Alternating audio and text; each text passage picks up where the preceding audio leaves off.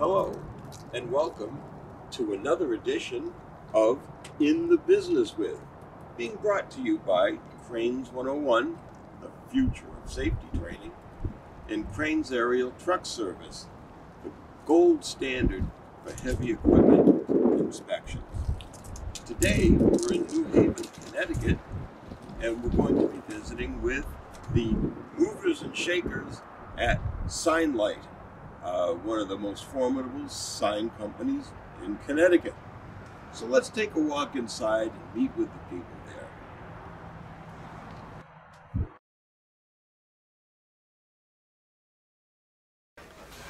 Well, we're here with Elaine DeTulio, the matriarch of SignLite, and I wanted to find out a little bit about their early history, and Elaine can certainly opine on that. So Elaine, tell me, how did SignLite get started? When did it get started?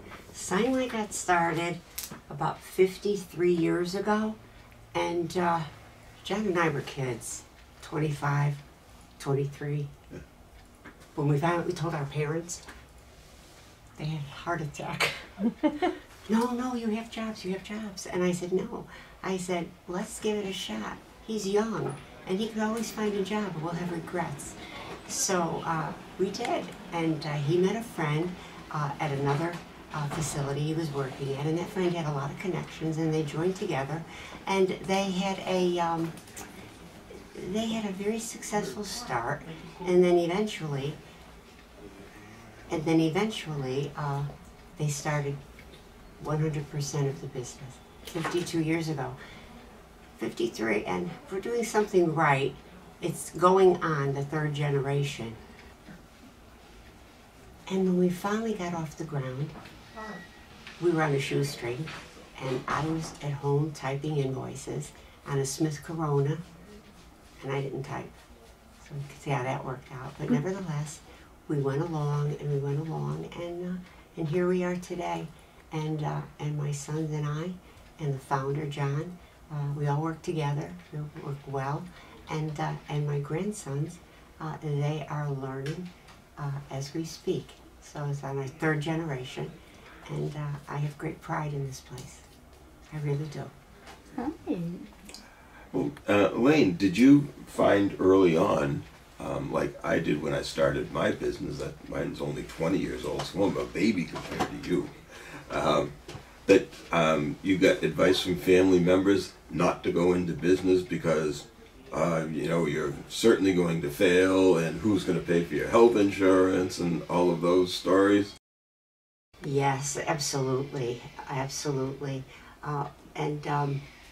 I said, my parents were really upset. John's parents were upset because, the old attitude is you work for the same company forever and you retire. But as I said, both of us as kids, I was having a baby, and we just bought a new house. So to add to it all, we went ahead and took the chance. And I'm very grateful for that opportunity. Well, it's certainly a big chance, there's no doubt about that.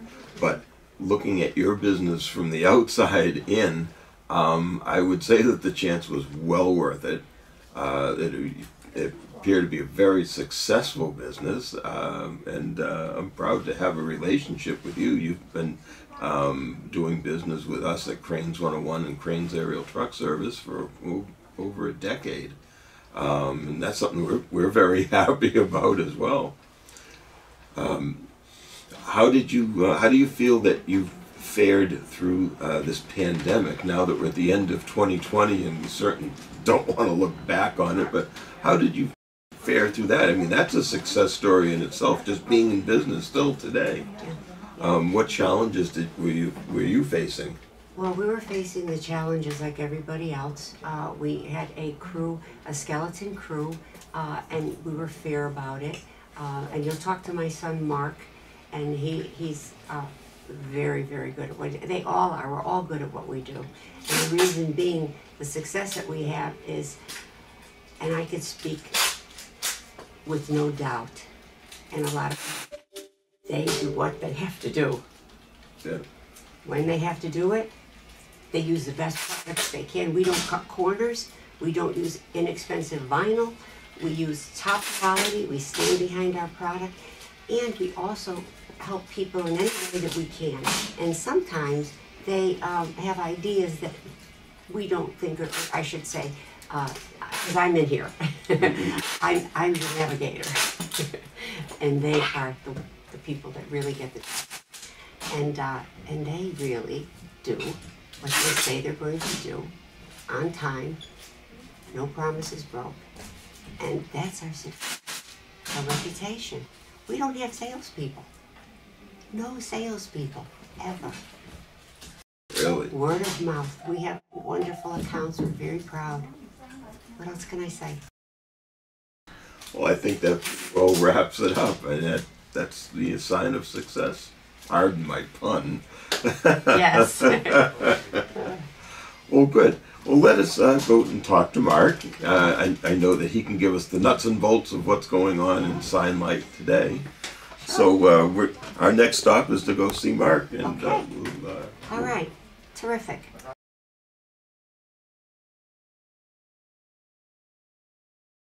We're upstairs now at SignLite in their conference room. I'm here with Mark, and we're going to get some of the nuts and bolts of SignLite, how they operate and how they've successfully managed to get their way through the pandemic so far.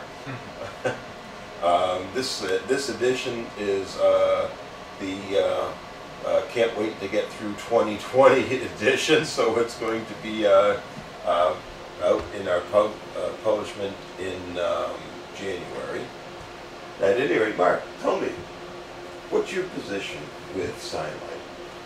Started in 1991 here, full-time after college, but prior to that, I was a teenager coming to work as a kid, do whatever, you know, go on the road with the guys, dig holes, whatever you had to do then.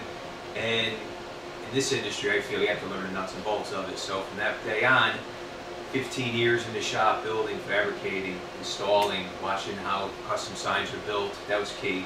To answer your question, what I do now, everything from sales calls, meeting new customers, after the job is sold, watching it through the shop, getting it through production, going through each department with it, project management, a small family-owned company, you handle all the nuts and bolts of it.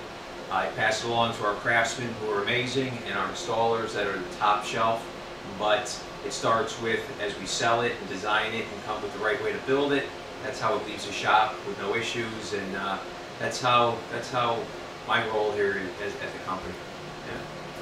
Now, after talking with Elaine and yourself, you both seem to put a lot of stock into the people who work here. You feel that that's a very important facet of your business, huh? Yeah, absolutely. In a custom sign shop, we could sell and we could promote and we could have so many different layers of what we think is fancy and to the public, but without the guys that we have in the shop, the fabricators, the craftsmen, the painters, the installers, the designers, the art, so many layers, and these guys are amazing. Once we sell something, no matter how intricate, tricky or custom it is, we never have a doubt that the end user, our client, is going to love it. And just stand back, you get phone calls and emails that exceeded their expectations. Your men were amazing on the job. I didn't expect it to be this beautiful. Thank you so much. So those are the things, and I relay those to the guys every chance we have, because without those guys, you can only be so good. And so yeah, we're proud of them. We've got a good team here. Now, SignLite is not just a sign maker. I mean, I understand you make signs from the ground up, but you're also a sign installer. Mm-hmm. That requires some heavy equipment. What do you use to install a sign, and what procedure? Yeah, we've gotten into some very high-end signage. Lately, right now we're doing a project in Waterbury that we had to bring an excavation company. We have a 56-yard pour of cement going in the ground, rebar cages that we helped design, engineered, stamp, and bringing in cement trucks, and we're going to bring an outside crane company, probably Bay Crane. Some of the heights and the weights exceed the equipment we have. So we bring in heavy-duty crane companies to lift up some of the signs that our equipment can't handle. A lot of excavation companies come in for the heavy digging, and we have bobcats, we have our own cranes, but they're digging two-size Olympic swimming pools almost for this footing for a high-rise BMW sign in Waterbury. So that project comes to mind as you ask the question. So yeah, we do outsource some of the work. 90% of it we have the equipment and the capacity to handle ourselves, but we do have to outsource crane. Matter of fact, we're on a project today in Norwalk installing a 20-foot tall fabricated seal for Norwalk Aquarium. It's a curved architectural piece, halo lit LED lighting, and the reach is too far for our equipment. We had to get a 125-foot crane truck that can lift and exceed and get to the part of the building. That's happening today in Norwalk, Connecticut. Yeah. Wow. Yeah. So you guys are very artistic, aren't you? Absolutely, yeah. A lot of sign companies, do cookie cutter work, and that's fine. But yeah, we're leaned on by some high-end graphic designers, architects, and overall sculptures even that come to our shop with a hand-drawn concept on paper. We start playing around with it. We'll make a mock-up. We'll make some pieces, some drawings, and some ideas, and it starts to take shape and evolve into a concept that someone had on just doodling around, and we've turned it into 75-foot tall architectural pieces. It just started out as a concept on a napkin. Pretty cool. Yeah, that's really cool. And SignLite is truly a family business. You have 3 generations working here, huh? Absolutely. Father founded it in '66 with some partners, and got to the next level in the mid-'80s with my brother. My mother, who was a housewife growing up, came into the business as we got older, and now my son, Nicholas, my nephew, John, 3rd generation. Yeah. One's 20 years old, one's 18. Had the plans to go to college and so forth, and my son did a semester, and I like this company, I like what we do, I like the guys, I like the idea of coming into work and seeing it. I said, it works for us and my brother and our 2nd generation, and now it's a 3rd generation, and the guys love working with our sons. They know the concept. You're not treated any differently. You're working as hard, if not harder, than the next guy. Rain, shine, there's no favoritism, there's none of that. My father was old school with us, and it paid off because you have to have the guys' respect. You have to have the knowledge. You can't just walk in and because you have a certain last name, be leveled up quickly. It's not going to happen. Yeah. Now, a lot of businesses suffered through this pandemic, one way or another, and I know that the sign business wasn't insulated from that either. Correct. What did you do to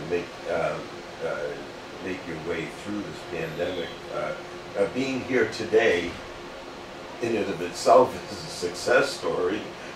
So what did you find that you had to do to survive so far through this pandemic?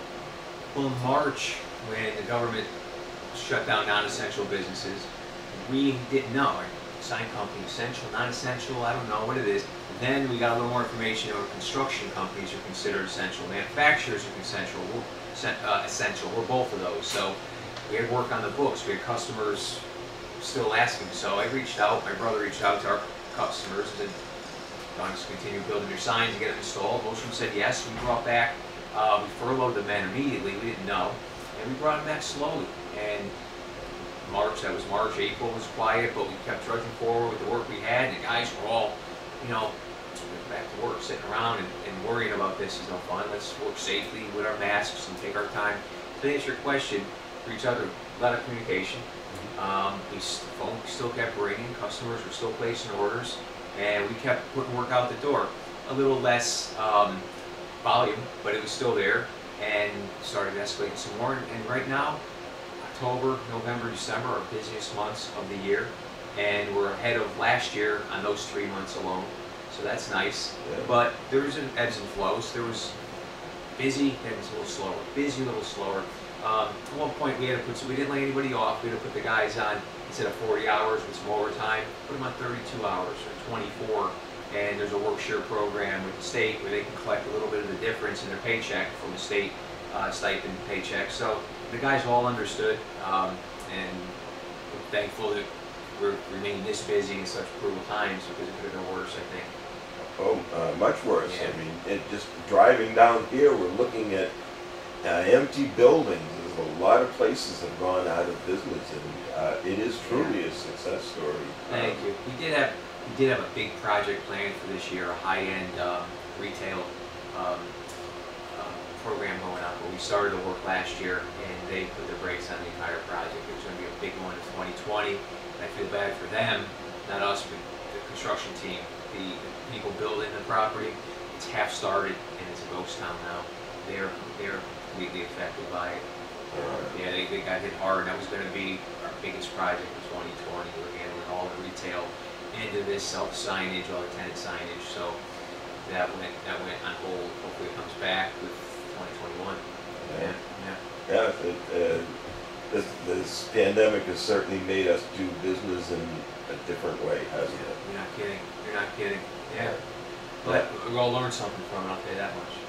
Yes, and you know, we, the Sturm family, that's Cranes 101 and Cranes Aerial Truck Service, feel that we are truly blessed by having companies like SignLite who've been doing business with us for over a decade.